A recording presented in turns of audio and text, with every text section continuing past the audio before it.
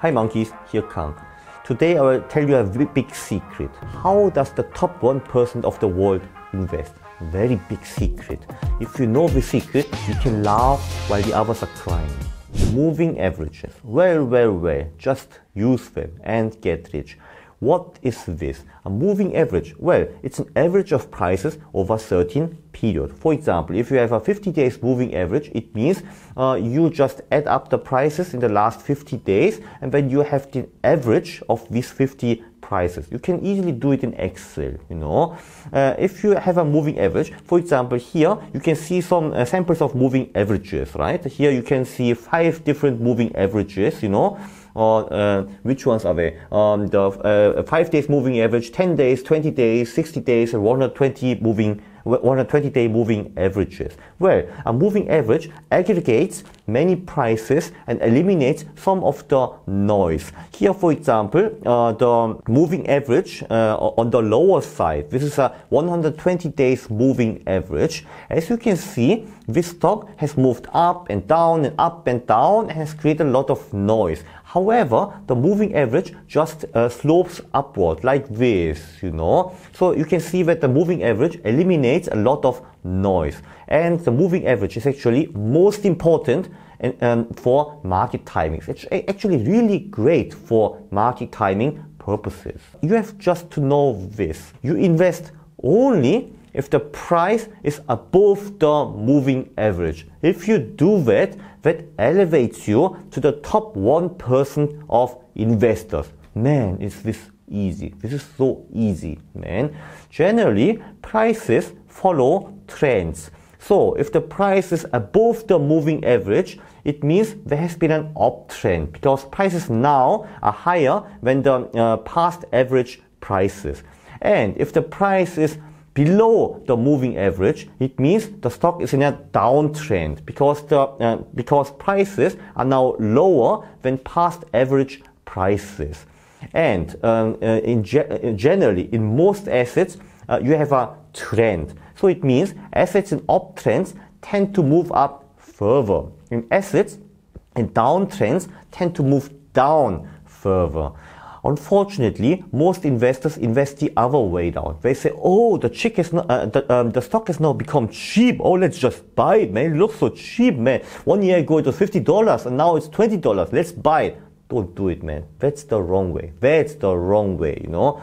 Because many people are doing it because the stock now looks cheap. However, stocks in downtrends tend to move down further. Just don't do it. Now here you have a symbol of Bitcoin because I'm now publishing a book about Bitcoin in 2024.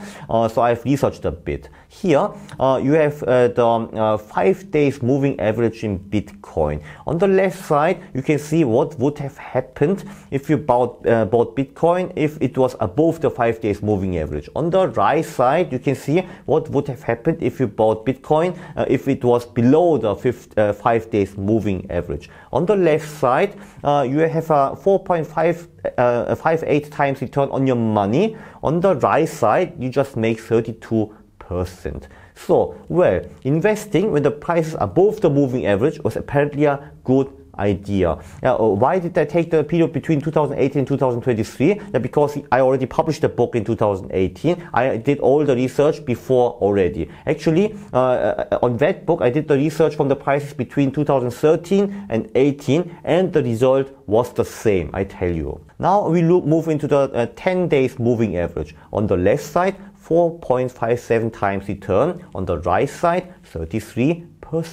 Now we move to 20 days moving average. If you had invested in Bitcoin, if it was only above the 20 days moving average, you would have made multiplied your money by 9. However, if you had only invested when Bitcoin was below the 20 days moving average, you would have a return of minus 36%.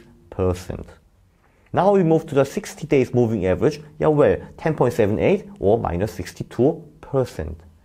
And the best moving average in the last 5 years. Yay! The 120 days moving average. If you had invested only if Bitcoin was above the 120 days moving average, you would have multiplied your money by 22 in 5 years, man, in 5 years. However, if you had invested in Bitcoin, if it was below the 120 days moving average, yeah, well, your return would have been minus 72%. Terrible. 22 times or minus 72%. You choose, man. And the last one, the 200 days moving average. Here you would have made 7 times, you would have multiplied your money by 7 if you had stayed above the moving average, and minus 11% if you stayed below the moving average. What do you think? So investing if the price is above the moving average, it's pretty a good idea. And else, if the price is below the moving average, you either hold cash or go short. Of course, it does not only work with cryptocurrencies, it works in stocks as well. Here I took a chart from Portfolio Visualizer, you know. Here on the red one shows what would have happened if you had bought and hold the S&P 500 index, you know. The blue line shows what would have happened if you switched between S&P 500 and cash if the S&P 500 was above the 200 days moving average or not. As you can see, the return was basically the same. However, the maximum drawdown went down from 50% to 21.6%. Isn't it just amazing? This is just amazing, right?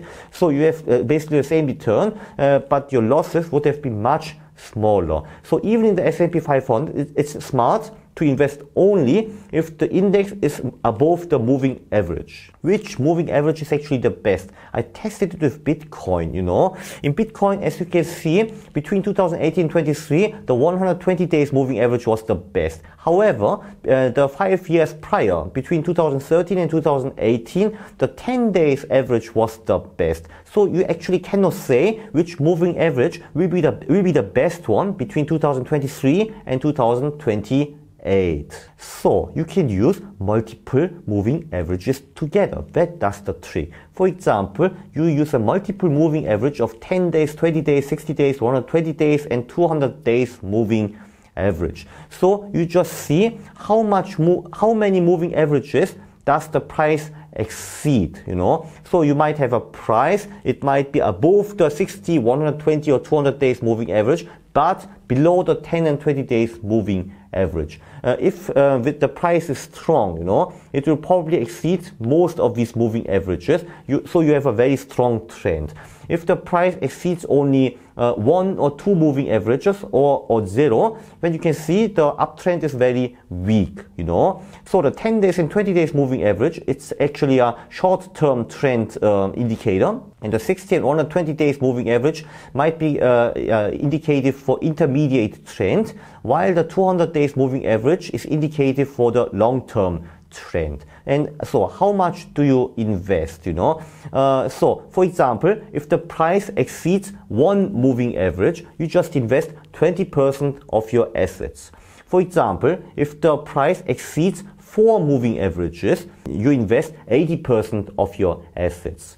If the price exceeds all 5 moving averages, you invest everything, 100%. It might also happen that you have a downtrend and the price is below all 5 moving averages, then in this case you invest nothing. If you do this, you can avoid data mining, overfitting, or the poor selection of moving average. For example, if you did this, wow, between 2013 and 18, the 10 days moving average looks the best. I will choose it, you know. However, the moving average did not work very well between 2018 and 2023. Here you choose kind of an average of 5 moving averages, so your risk of choosing the wrong moving average is actually very small. To sum up, just remember this, folks.